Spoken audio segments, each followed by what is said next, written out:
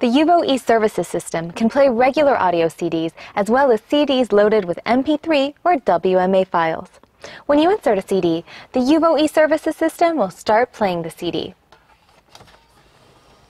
If it doesn't, press the Media key until the CD indicator appears in the top left corner of the touchscreen. To select a song on the CD, press the Seek Track key on the control panel, up or down, or press the up or down arrow keys on the steering wheel. You can also select a new song by turning the tune knob left or right until the desired song appears on the screen. Then, just press the knob to play the song. To remove the disc, press the eject key next to the CD slot.